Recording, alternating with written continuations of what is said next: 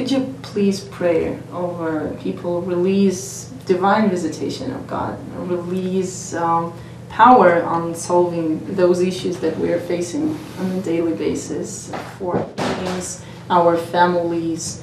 Could you please just bless this 2016, which was proclaimed the year of victory in the Embassy of God Church? So, Father, in the name of Jesus, we honor you today. And we are praying for everybody that is joining us, that's watching over us, that you will minister to them, that you will touch them, meet their needs.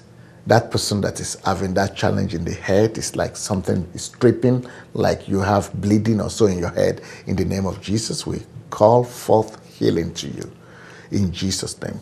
The person that just came out of accident and your left side of the head is dented, God is healing you right now in Jesus' name. That person that is having the problem in the teeth, we proclaim healing.